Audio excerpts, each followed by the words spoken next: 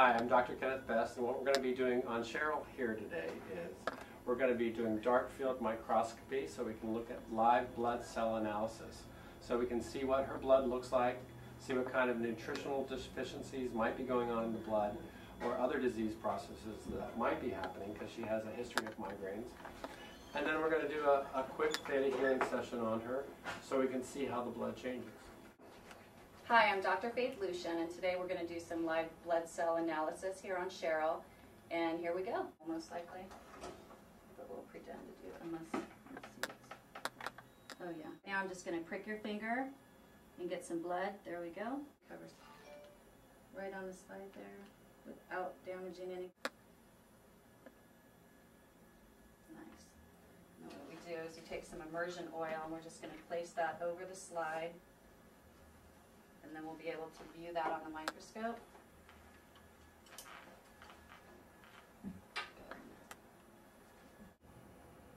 Well, what we're seeing right here, and what I'll have to do is get another monitor because we had construction in the office. Okay, but we can see that the blood cells here are aggregating.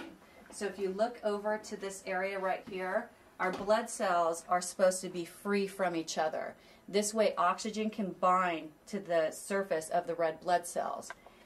In Cheryl's condition here, we have erythrocyte aggregation and we have some rouleau formation. The problem with that is that we don't get the oxygen binding to the surfaces as readily as obviously when you have normal red blood cells floating around. Biochemistry. So that could have triggered her migraines. Oh, absolutely, because you're not getting the oxygen that you need.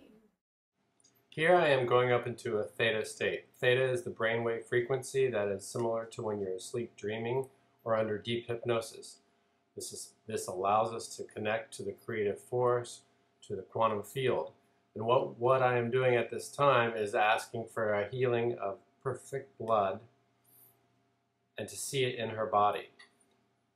And then occasionally you'll see my body kind of jerk a little bit as the energy is moving through. Yeah, go ahead and have a seat, Cheryl. And then one more time, we'll just get a little sample of blood here.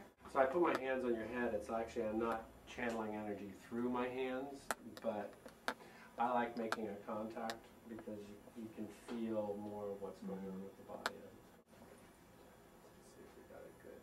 It's opened up, you guys. You know that the blood cells have pulled away from each other. These are red blood cells here, so that we're just in a tiny portion of the blood, but they're separate. Well, when you have all this aggregation everywhere, like I said, you don't have the oxygen binding to the cells, the blood cells that you would like to circulate through the body. So now we're getting some separation, you know, of the blood cells, which is good. You know, these blood cells are close up to the slide. These are further back. Traditionally, what we'll see is we'll see the blood return to a normal state from whatever dysfunction that we see going on in the blood.